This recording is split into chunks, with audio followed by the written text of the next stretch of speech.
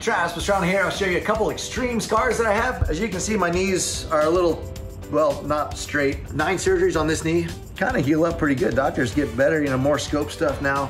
Broke the tib fib, cracked the femur. This whole thing was just basically opened up. It was pretty cool for an 11-year-old.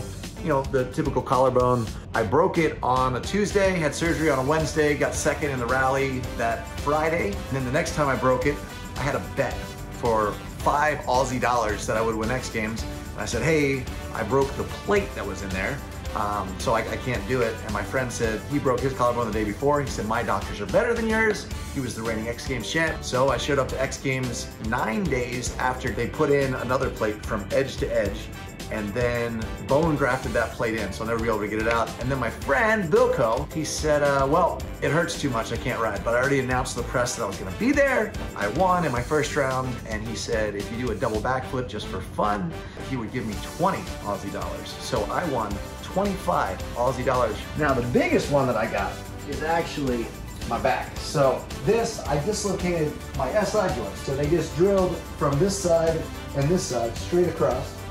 I bled 2/3 my blood volume over 5 days. I woke up in a different state, was out of the coma in 2 weeks, out of the wheelchair in 4 months, and won the X Games, my first ever X Games, 6 months after. So other than that, you know, 36 surgeries in 38 years of life. So I have more years than I've had surgeries, and I feel like that's in a way.